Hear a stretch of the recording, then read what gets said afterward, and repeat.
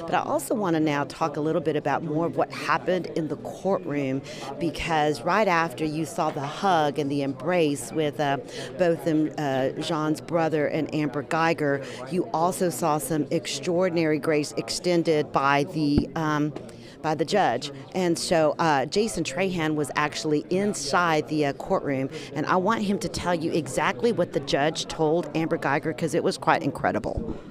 Well, Rebecca, that was one of I've never seen anything like that in 20 years covering courts.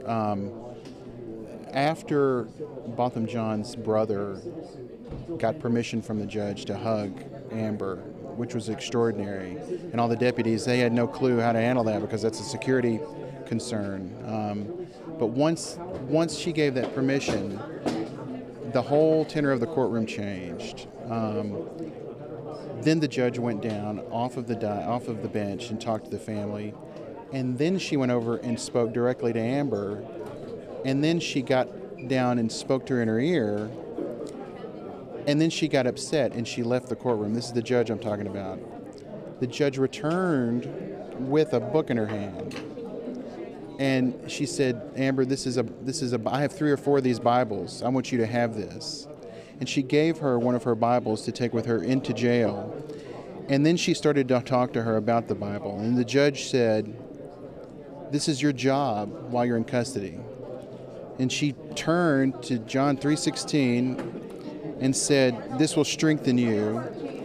And then began instructing her on how she should comport herself over the next 10 years. And everybody in the courtroom is just standing there with their mouths open.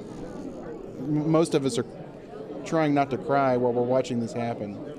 Amber then hugs the judge and tells her something that prompts the judge to say, "Oh, it's not me that's good. It's because I'm a believer in Christ." And she says, "I'm not so good. You haven't done as much as you think you have, and you can be forgiven."